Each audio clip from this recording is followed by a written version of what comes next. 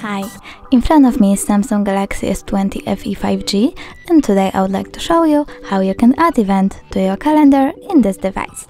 Firstly, find calendar and open it. Then select a date, for example this one, and click at the plus sign on the bottom right corner. Over here you can choose location, take notes, get the notifications minutes or hours before, or even change color. When you're done, you can title your event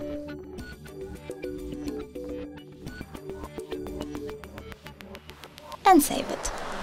As you can see, my event was successfully added. If you wanna edit it, just tap on it, hold it, and choose edit.